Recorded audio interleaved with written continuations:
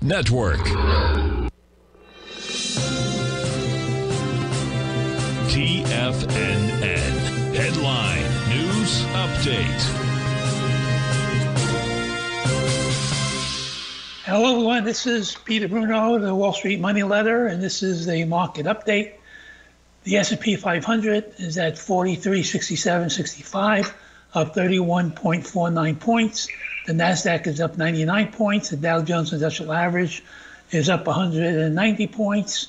The Nikkei was up 751 points.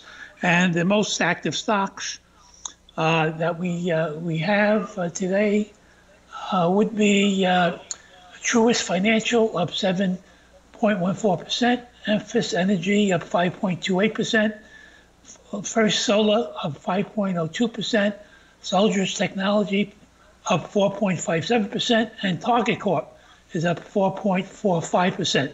On the downside, Tapestry is down 2.5%, Netflix is down 2%, WW Grainger is down 1.66%, L3 Harris Technology is down 1.47%, and Campbell Soup is down 1.45%.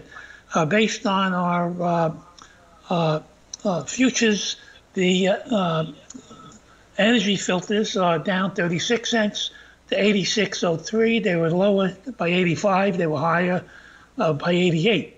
And that's, of course, be moving up and down with the war that's going on in the Middle East. Bitcoin is down $265 to 27,470. The price of gold is up $7.80 to 1872.30.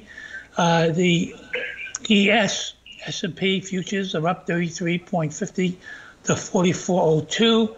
Just a little while ago, they were down to 39.97.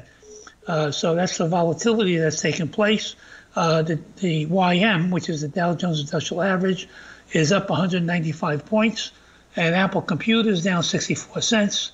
The NASDAQ is up 110 points. Amazon is up $1.62, and Netflix is down 7.37. We're coming back to the Wall Street Money Hour in just a few minutes.